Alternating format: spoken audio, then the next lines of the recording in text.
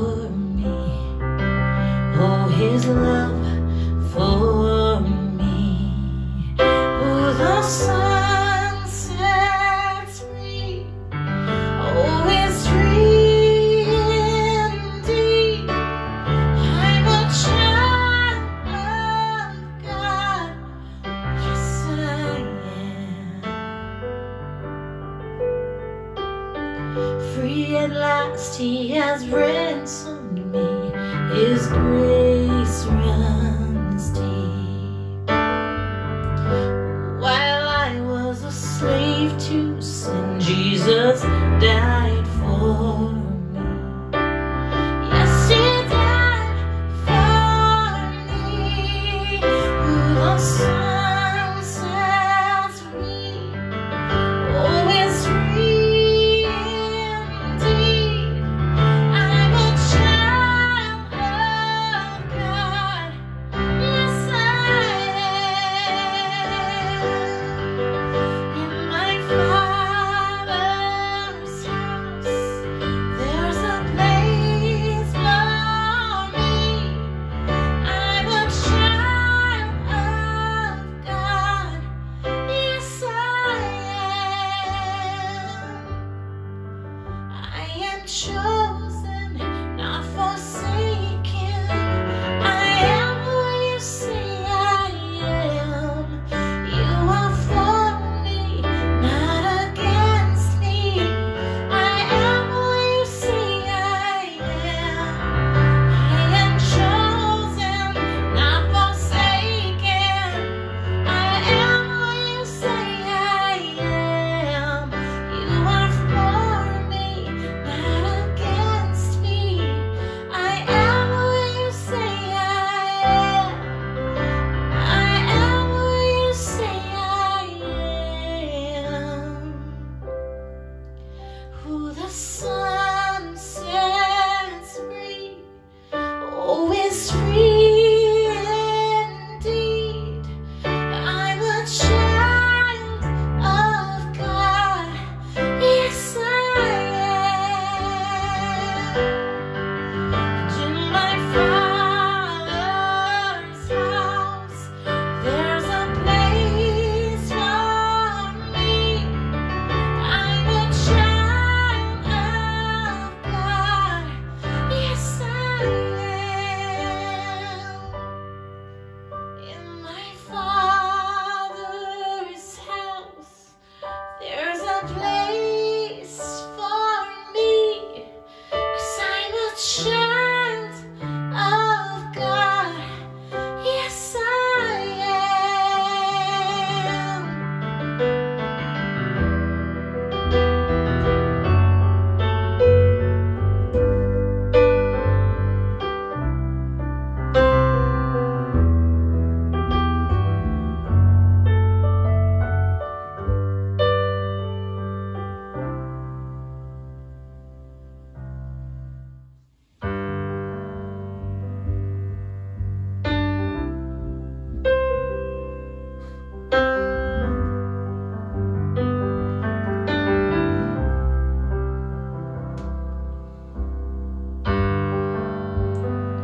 This is the air I breathe.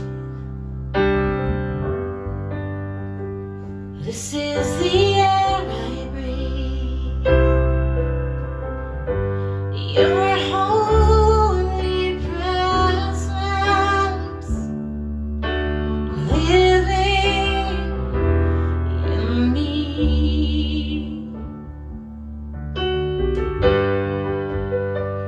This is my daily bread. This is my daily bread. Your very word spoken to me. And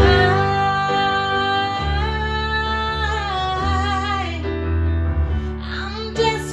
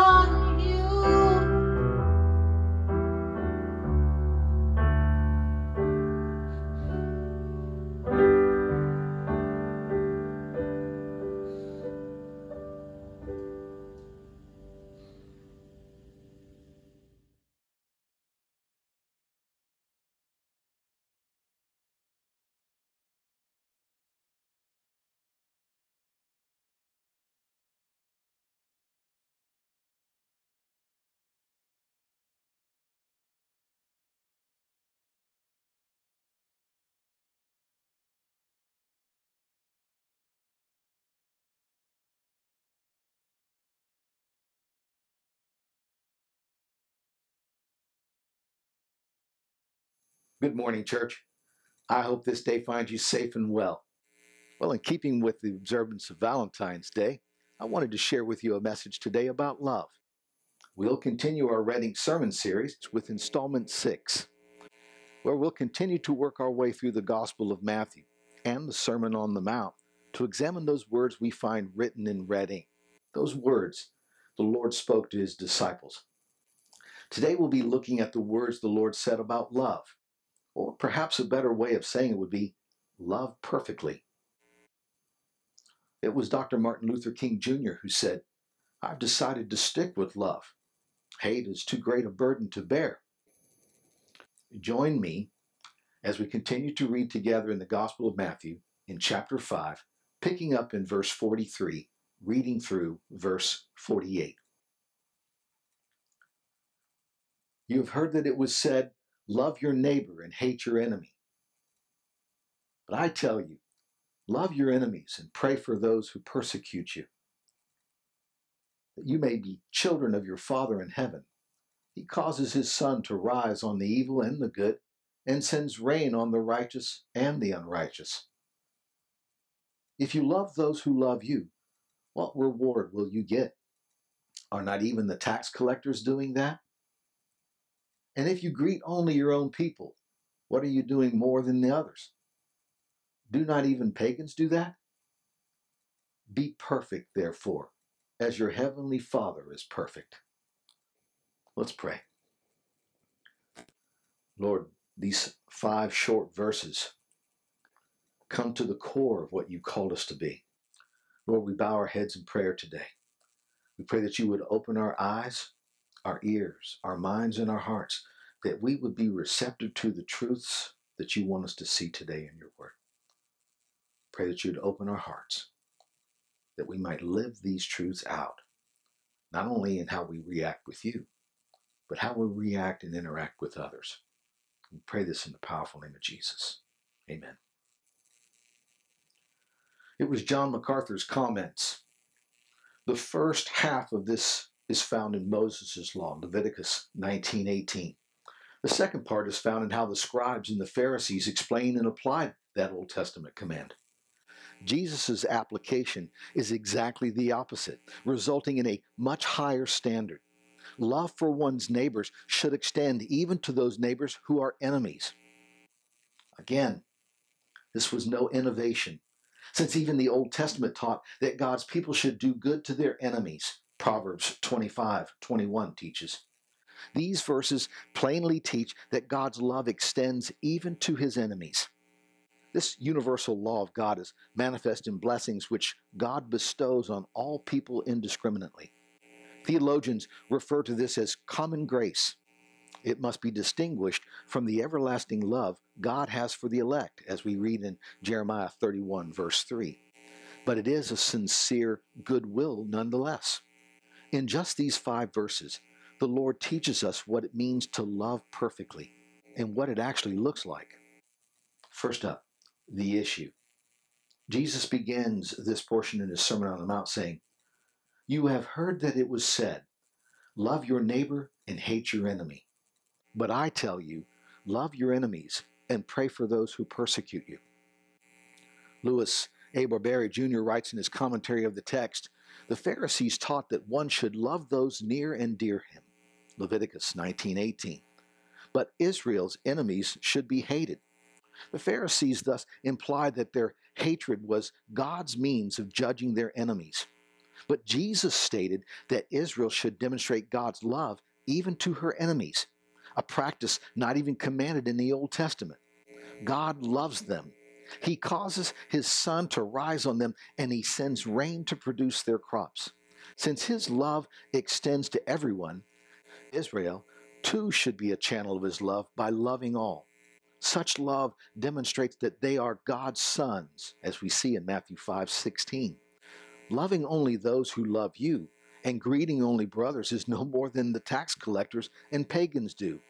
This was a cutting remark for the Pharisees. D.A. Carson writes in his commentary, "The command, 'Love your neighbor,' is found in Leviticus 19:18, but no Old Testament scripture adds, and hate your enemies. Rabbinic literature, as it was later preserved, does not usually leap to so bold and negative a conclusion. The quotation also omits "as yourself," words included in Leviticus 19:19 and again in chapter 22 in verse 39. And the attitude reflected ignores the fact that Leviticus 19 verses 33 through 34 also commands love of the same depth for the sojourner, the resident alien in the land. The popular reasoning seems to have been that if God commands love for the neighbor, then hatred for the enemy is implicitly conceded and perhaps even authorized. Luke 10, verses 25 through 37, shows how far the neighbor category extends. Jesus allowed no casuistry, the use of clever but unsound reasoning, especially in relation to moral questions. The real direction indicated by the law is love, rich and costly, and extended even to enemies. But the content of that love is not based on a presupposed definition, but on Jesus' teaching and example. To love one's enemies, though it must result in doing them good, as we see in Luke chapter 6, verses 32 and 33, and praying for them, as we see here in Matthew chapter 5, verse 44, cannot justly be restricted to activities devoid of any concern or sentiment or emotion. Like the English verb to love, we see in the Greek agapeo, ranges widely from debased and selfish actions to generous, warm, costly self-sacrifice for another's good. Like the parable we see of the Good Samaritan, there's no reason to think the verb here in Matthew does not include emotion as well as action. We all know how easy it is to love someone who is lovable. And we all know how hard it is to love someone who isn't lovable. And we all know that we're supposed to love God and love our neighbors as ourselves in obedience to the two great commandments we find in Matthew 22, verses 37 through 40. But here we learn that we are to love not just God, and not just our neighbors, and not just ourselves, not just those who are lovable, and not just to love those who aren't lovable. We are to be loving perfectly those that are our enemies, those that would hate us, revile us, persecute us, and seek to do us harm. That's a lot to ask of anyone. And yet, that's exactly what God the Father did for us, what Christ has done for us. And that's exactly what the Lord is commanding his disciples to do as well. To love others, even our enemies, to love so perfectly in thought and word and action that we are literally seeking their good. Besides, as Bob Goff said, love difficult people. You are one of them. Think about that for a moment. Someone took the time to love us enough to care about us, to give us the very best. And that means they shared the gospel of Jesus Christ with us, seeking our best, even while we were yet enemies of God and maybe hostile to them. Romans chapter 5, verses 6 through 11 teaches a powerful truth that brings home the connection. It reads, "You see, at just the right time, when we were still powerless, Christ died for the ungodly.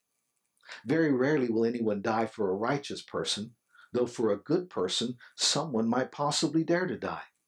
But God demonstrates his own love for us in this: while we were still sinners, Christ died for us. Since we have now been justified by his blood, how much more shall we be saved from God's wrath through him? For if we were God's enemies, we were reconciled to him through the death of his Son. How much more, having been reconciled, shall we be saved through his life? Not only is this so, but we also boast in God through our Lord Jesus Christ, through whom we have now received reconciliation." Now, if the Lord was teaching us that to love perfectly meant loving our enemies, because that is what God has called us to do as he did, and as Paul writes, that we were enemies of God ourselves at one time, he loved us so much that he sent his one and only Son, Jesus Christ, to save the world through him, as we read in John 3:16 and 17. God so loved us, even when we were his enemies, he loved us enough to send his son to save us, to die for us, and to do that while we were still enemies of God, as Romans 5:8 teaches. Well, that's exactly what the Lord is calling his disciples to do as well. Sounds unbelievable, doesn't it? But that's exactly what happened. Michael Hussar said, the gospel is the only story where the hero dies for the villain. Christ showed us how to love perfectly, even when we were his enemies. Then Christ showed us that love perfectly when he died for us. Now, Christ expects us to love perfectly as he did those around us, even our enemies. Next, the reward. The Lord continues, that you may be children of your Father in heaven. He causes his sun to rise on the evil and the good, and sends rain on the righteous and the unrighteous. If you love those who love you, what reward will you get? Are not even the tax collectors doing that? And if you greet only your own people, what are you doing more than others? Do not even the pagans do that? We'd like to think of ourselves as somehow different and perhaps more deserving than others. But in our hearts, while we may be tempted to believe it, we know that just isn't true. So we work hard to close our eyes and our ears, our minds and our hearts to the truth that we are no more deserving of God's mercy, grace, and love, and God's goodness that he's allowed to come into our lives, because we don't really want to be confronted with the truth that we had no part at all in it when we were born, where we were born, to whom we were born, to what circumstances we were born, and how we had those issues or do not have those issues when we were born, whether it be race or gender, ethnicity, geography, family of origin or class distinction, physical beauty, intellectual capacity, or athletic prowess, or the lack therein. That wasn't up to us to decide. None of it. That we were born at all, when and where and who and what and how, was entirely up to God and God's goodness alone. And then to further bring the point home, anything that we may have done in the way of making any effort at all to improve anything in our lives, whatever it may be, is also entirely dependent upon God's goodness to us. Every faculty we have, our ability to think, breathe, see, hear, taste, speak, and move about under our own power, is all a direct reflection of God's goodness in our lives. It's been said, we have a problem in this world today. It's a problem of forgetting that we're all one race, the human race, and that each of us matters to God, and we should matter to each other, because we first mattered to God, that God would be mindful of us, as the psalmist wrote. The fact that God bestowed his mercy, grace, and love on us should not allow us in any way to believe that we are somehow better than anyone else. We're not better. We're bought, and bought with the most high price, the shed blood of God's one and only Son, Jesus Christ, on the cross of Calvary. He lived the life we should have lived and died the death we should have died. That doesn't make us better. That makes us bought. And as a result, we are now adopted children into the family of God and heirs with Christ to the kingdom of heaven. That is our reward. Yet we must not forget that the Lord made this part of his statement here in the Sermon on the Mount conditional. He said, you have heard that it was said, love your neighbor and hate your enemy. But I tell you, love your enemies, pray for those who persecute you, that you may be children of your Father in heaven. He causes his sun to rise on the evil and the good, and sends rain on the righteous and the unrighteous. If you love those who love you, what reward will you get? Are not even the tax collectors doing that? And if you greet only your own people, what are you doing more than others? Do not even pagans do that? There's the condition, that we love our enemies and pray for those who persecute us. We must remember that those of us who've been saved, born again, whereas Titus chapter 3 verses 3 and 8 teach, at one time we too were foolish, disobedient, deceived, and enslaved by all kinds of passions and pleasures.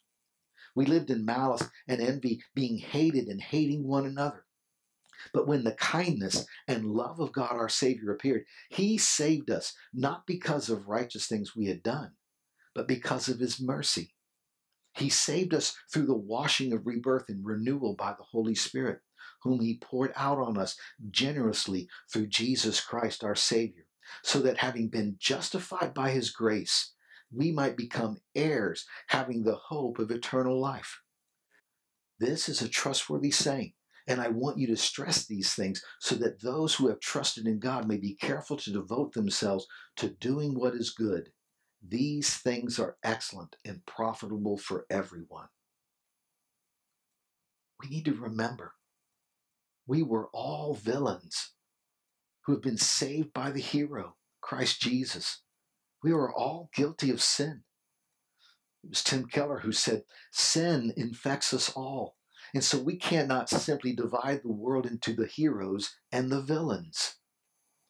We were all unrighteous before God. We were all under the wrath of God and due the penalty of death for breaking God's law. Not a one among us was worthy of God's mercy, grace, and love in Christ Jesus. Romans chapter 3, verses 10 through 18 make it abundantly clear. Reading, as it is written, there is no one righteous, not even one. There is no one who understands. There is no one who seeks God. All have turned away. They have together become worthless. There is no one who does good, not even one. Their throats are open graves. Their tongues practice deceit. The poison of vipers is on their lips. Their mouths are full of cursing and bitterness. Their feet are swift to shed blood.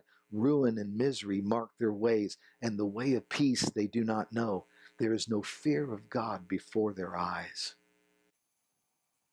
That was the way we were.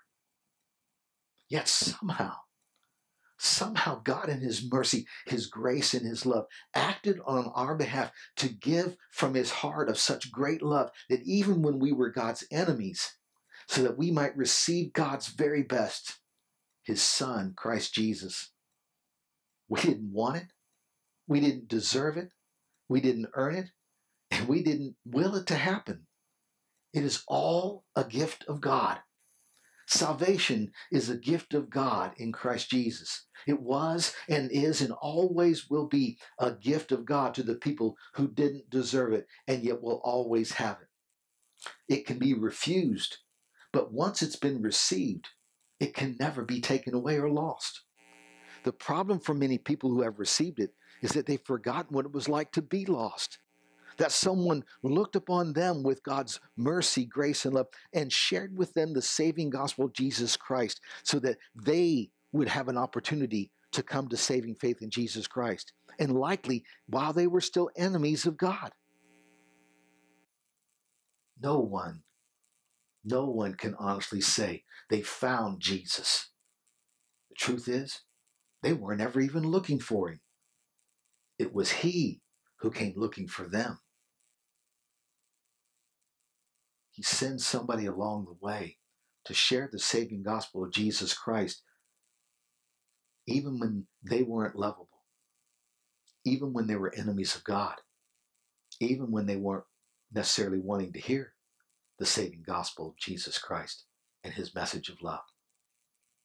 Yet someone obeyed Christ's command to love perfectly, the perfectly unlovable in each of us, and that made all the difference. We were drawn to Christ by the love of God we were shown by others.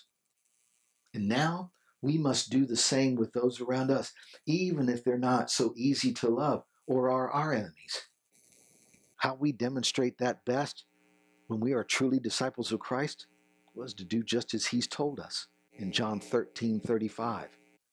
By this everyone will know that you are my disciples, if you love one another. And then he showed us that kind of love perfectly when on the cross he said, Father, forgive them, for they do not know what they're doing. In Luke chapter 23, verse 34. That's right.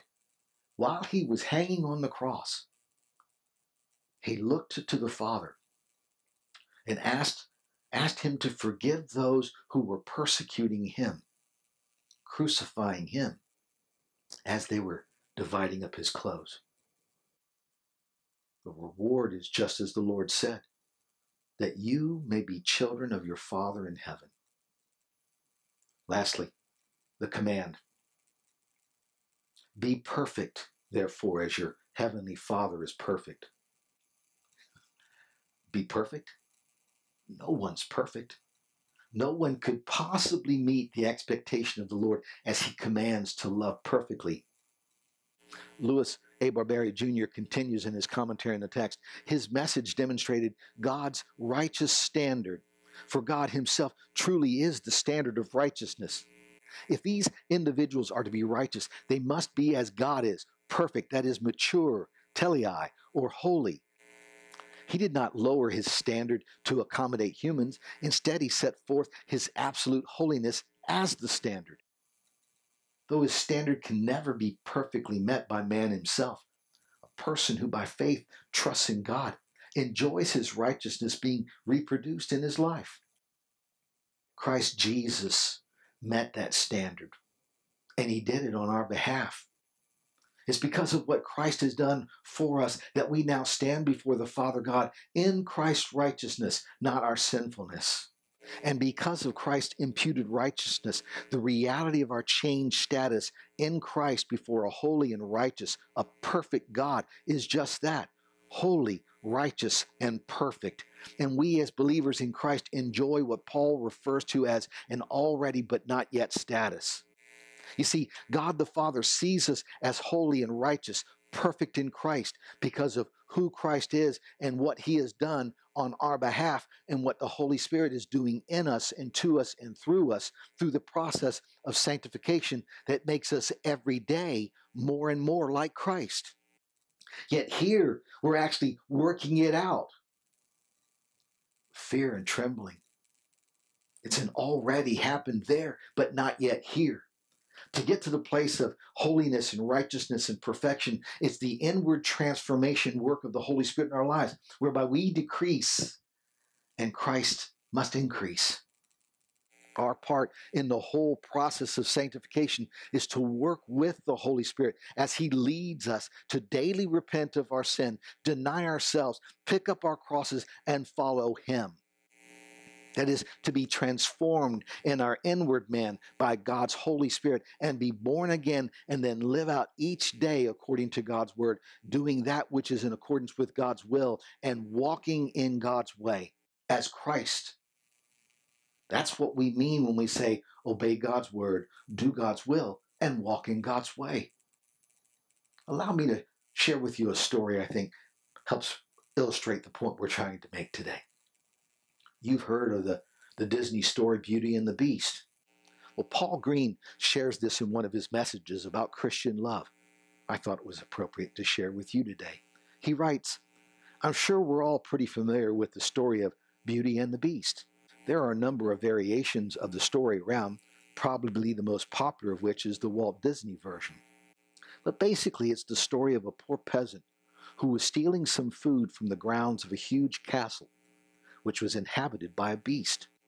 The beast catches him and says, I'm going to put you in my dungeon, and you will be my prisoner forever, unless you send your beautiful daughter to live with me. And to cut a long story short, the daughter decides that she would save her father by going to the castle and living with the beast. Now, of course, unbeknown to everyone, the beast is really a handsome prince who'd been turned into a hideous beast by a fairy after he refused to let her in from the rain. And the only way that curse could be broken was for him to find true love, despite the way he looked, despite his appearance, despite his ugliness, and despite his demeanor. He had to be loved as a beast before he could return to being a handsome young prince. And in the closing scenes, the beast lies dying from a wound inflicted by his enemy, Gaston. As he lies there dying, Belle, the beauty, confesses her love for the beast and just in time gives him the kiss that breaks the curse. G.K. Chesterton, the great thinker and writer, was a big defender of fairy tales. He said that fairy tales are more than true. not because they tell us that dragons exist, but because they tell us that dragons can be beaten. And his favorite fairy tale was this one, Beauty and the Beast, because it teaches that the unlovely must be deeply loved before they can become lovable. He said that the noble lesson behind the fable of the Beauty and the Beast is that one must be loved in order to become lovable. Someone treated like an animal will become an animal. Someone treated with worth, dignity, and beauty as a human being will become a human being. The unlovely must be deeply loved before they can become lovable. While we were still sinners, Christ died for us. While we were still unlovely because of our sin, Christ showed his love for us by dying for us, loving the unlovable. Yes, we all know how easy it is to love someone who is lovable. And we all know how hard it is to love someone who isn't lovable. And we all know that times we have been unlovable. And two, we all know that we can love because God first loved us, even when we were unlovable. And finally, we know as believers that we are supposed to love God and love our neighbors in obedience to the two great commandments. But here we learn that we are not just to love God and not just to love our neighbors, not just to love those who are lovable and not just try to love those who aren't lovable. We are to be loving them perfectly. Our enemies, those that would hate us, revile us, persecute us, and seek to bring us harm, just like God did us. Yes, it's a lot to ask of anyone. But that's exactly what God the Father did for us. That's exactly what Christ did for us. And that's exactly what Christ is asking of each of us. As believers, disciples of Christ, those who claim to obey his teachings, seek to do his will, and live as he lived. It means to die out to our will and do the will of God the Father. And that's to love everyone perfectly, just as he loved perfectly. Why? We turn again to the Reverend Dr. Martin Luther King, who said, "Love is the only force capable of transforming an enemy into a friend." Well, that's all we have time for today. Until next time, may the Lord bless you and may he keep you. May the Lord be gracious unto you. May he make his face to shine upon you, and may he give you his peace. We ask this in the precious name of Jesus. Amen. Church, remember, it may be Valentine's Day. But when we're outside these walls, where are we? We're on mission. And remember, it can start right in your own house with those that are lovable and those who aren't. Have a great day.